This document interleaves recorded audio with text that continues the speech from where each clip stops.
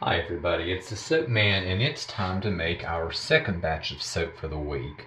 I'm testing another new fragrance, and when I test new fragrances I like to use my tall skinny mold because it's a smaller batch, and I also get a different looking soap and I get to practice the piping.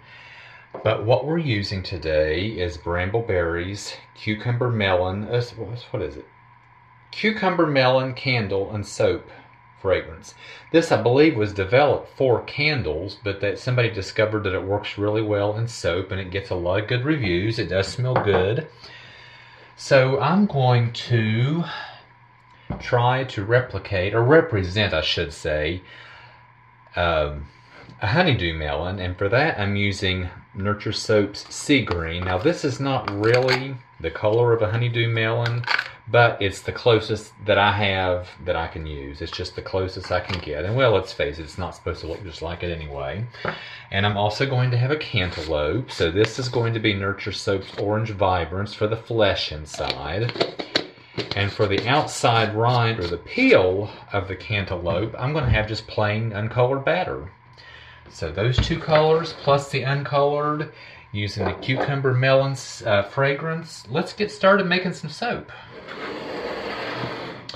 For the piping on the top, the cucumber, I'm going to use Brambleberries Chrome Oxide Green, and I'm going to add just a little splash of black in it to darken it just a little bit to look like the cucumber peel, and I'm going to use some titanium dioxide and have a two-tone frosting to represent the cucumber, which will be the piping on the top. So here we go. I'm soaping about 85 degrees, which is pretty common because that's a good temperature for this recipe. So here we slowly and carefully pour our lye water solution into our oils.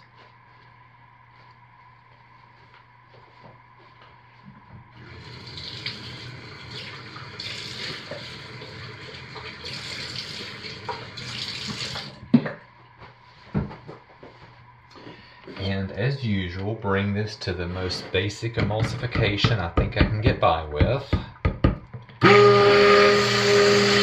which is literally like 10 seconds tops. I mean, that's it. But I will stick blend a good bit more when I put the colors in, which will fully emulsify it. And probably stick blend a little bit when I put the fragrance in if it behaves well. So this is for our frosting. Just eyeballing about half. And put it out of the way. And this will be our 3 primary colors in our soap. And once again, close is good enough. Just eyeballing it.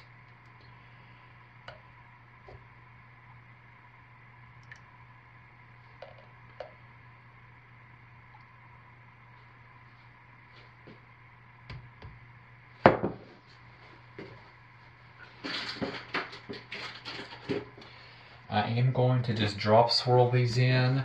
I may add a hanger tool. I'm not sure. I'm just going to play it by ear and see what happens at the time. But I have the hanger tool ready if I decide to add it.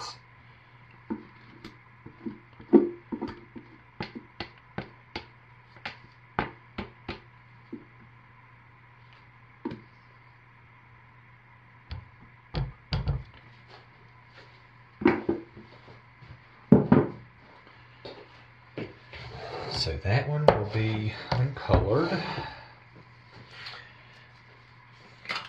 Here is our sea green. Probably put maybe a half a teaspoon because I want this kind of light.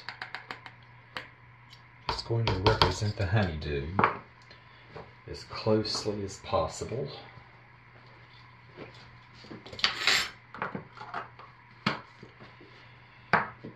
And I'm probably going to put about a teaspoon of the Orange Vibrance because it does lighten up a little bit when the soap goes through saponification. It doesn't hold real bright. I'll sometimes add another neon to it, but I don't want it really darkened, so I'm going to do it just like it is. Let's stir these in, see what they look like.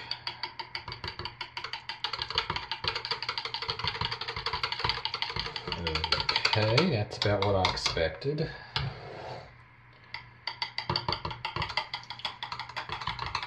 And so is that. Now that looks really nice now, but this does seem to fade a little when the soap goes through saponification.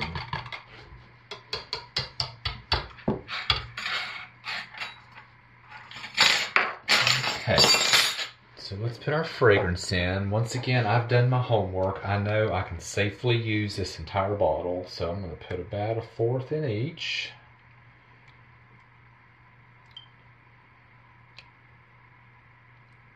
Save that for our frosting. Maybe just a splash more.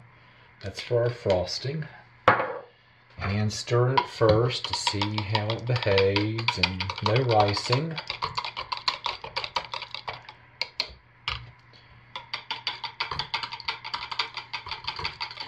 It's not accelerating. Good, good, good, good.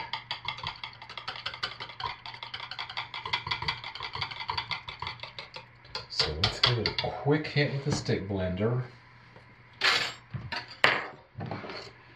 to really emulsify it and thicken this up just a little bit, because I like my drop swirls to be just a tad on the thick side.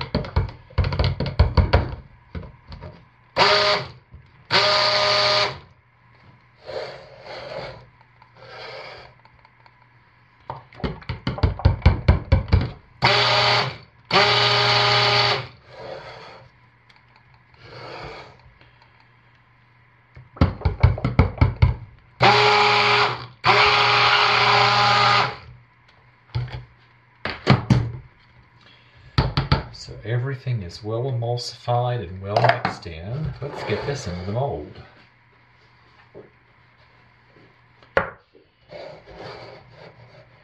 And it's behaving very well so far.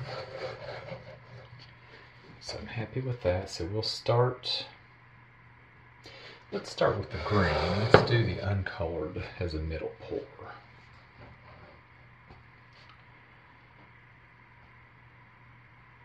Nice and fluid. So because of that, and it's behaving well, I'm going to go low and slow.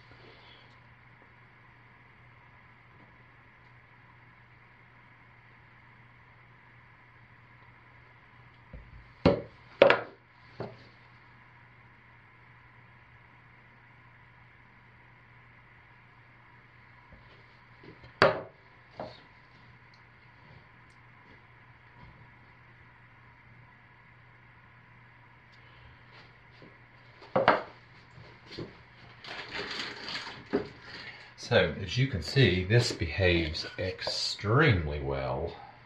I mean, it's still fluid, still very fluid.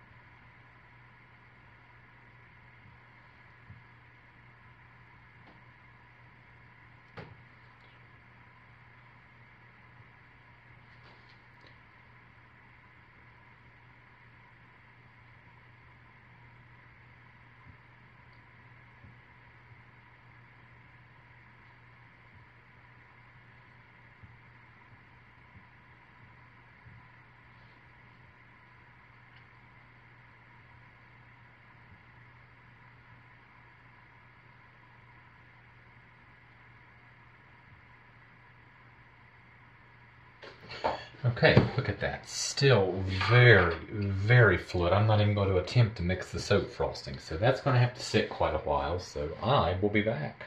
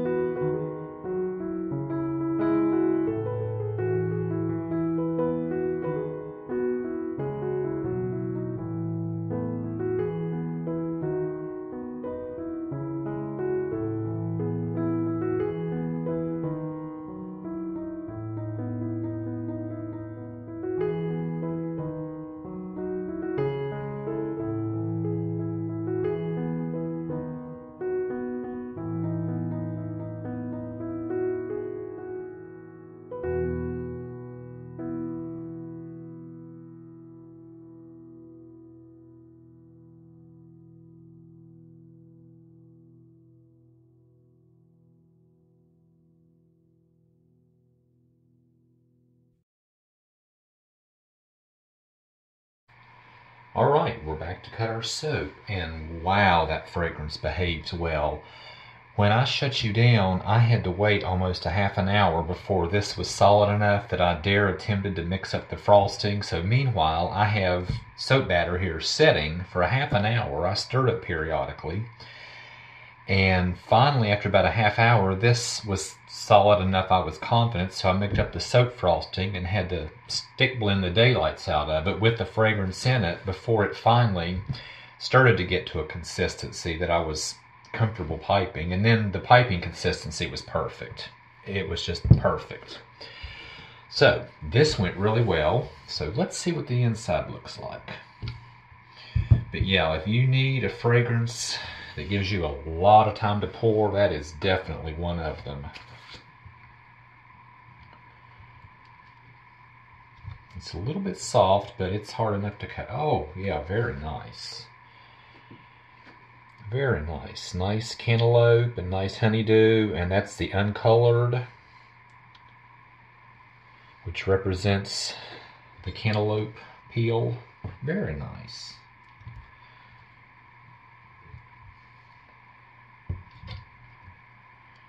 And the two-tone frosting on top went really well to represent the cucumber, the peel, and the white flesh inside.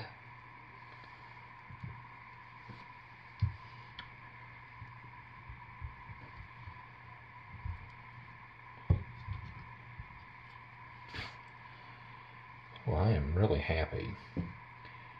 So yeah, when you have a fragrance that behaves well and will give you the time to pour on a drop pour like that, low and slow is the way to go.